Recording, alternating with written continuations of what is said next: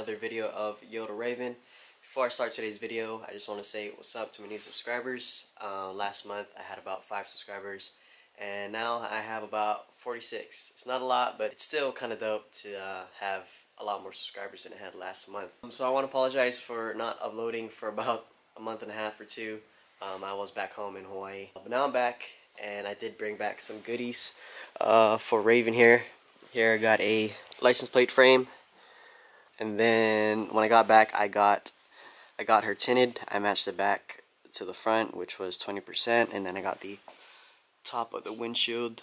Got a cool sticker, Raised on Rice. Another license plate frame that says Shoots right there. Yeah, so for today's video, we're gonna be installing this Rhino rack crossbars. I'll leave the link in the description below. I believe it's about $320, so not that expensive.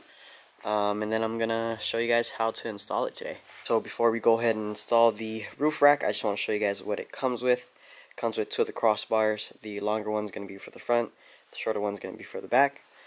Comes with 4 of these legs right here, and then the base, and then also comes with 4 of these, and then a bunch of hardware. So for the hardware, the Allen key bolts connects the base to the car, and then these hex bolts connect the legs to the base, and then lastly these little Phillip guys go in here under this strip. It goes in that hole and connects the actual crossbar to the legs right here.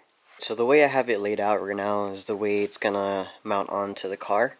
So like for this base, it says front right with an arrow pointing towards the front of the car, and then this one says rear right, and then this one says rear left, RL, and then FL, which is front left. Just make sure the arrow is pointing towards the front of the car. First step, what you want to do, come over here. I'm short, so I need to step on that. First step, what you want to do, you have these covers right here, which they have a little hole right there for a flathead. Get a flathead and then pry these covers off. So I'm going to go ahead and do that right now. So I took out all the covers for all 4 of the corners, and then next step, I grabbed the front right base with the Allen key bolt, and I'm just going to put it right on there, and then hand tighten it with this tool that they provided, and then do that to each side.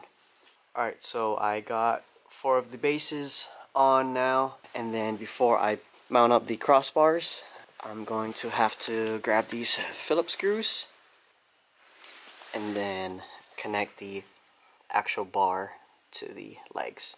Here I have the Phillips screws installed, and again, just hand tight.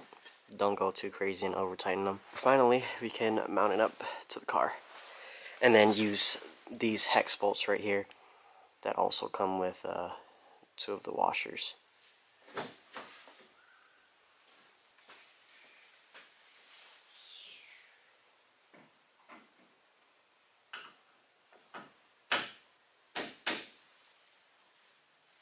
Front one fits good.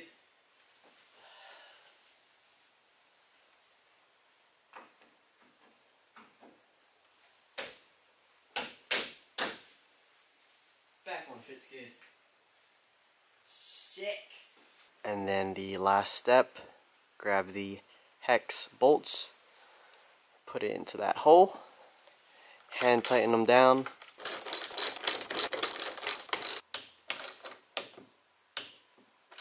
Alright, just tighten down the last bolt. Now to throw these covers back on. Boom! Covers are on. Everything looks good. Just remember not to over tighten everything. Just hand tighten, you should be good. So here's a interesting thing to show you in the instructions.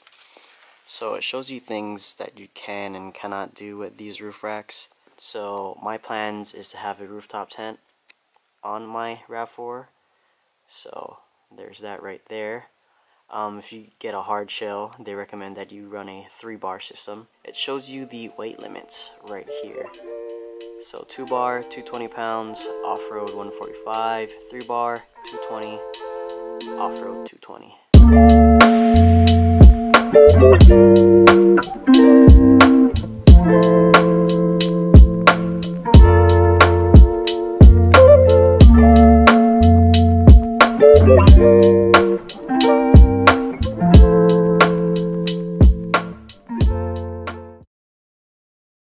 Alright guys, so that's going to be the end of the video. Hope you enjoyed it. This installation was super easy.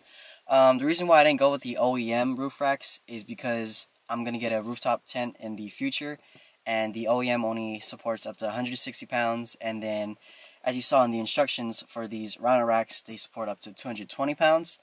So yeah, that's the reason why I got that, and the reason why I didn't get a Prinzu or a Victory 4x4 is because that with shipping and tax comes out to be around under like $1,000, but I'm not about that. I'm pretty much like on a budget with this build, so yeah, that's the reason why I didn't get those roof racks. Alright, my bad, my camera ended up dying, but what I was saying was, if you're stumbling across this video randomly and you own a RAV4, this is pretty much all I post about is installation videos to going camping in the near future with my RAV4. So yeah, please consider subscribing. If you like this video, please give it a thumbs up. Shoots, have a good one guys.